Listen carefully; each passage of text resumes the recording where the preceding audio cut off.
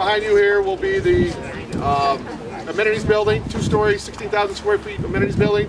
And believe it or not, you're going to have ice and hockey on an 85-degree day. We won't be playing ice and hockey on like today, but you would have an opportunity for an event center like that with the band shell at the end. They can seat over 3,000 people for concerts, performing arts, hockey, weddings, myriad of different items that are out here.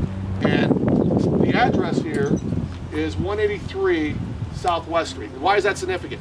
Okay, because in 2017, it's been 183 years of the city's existence.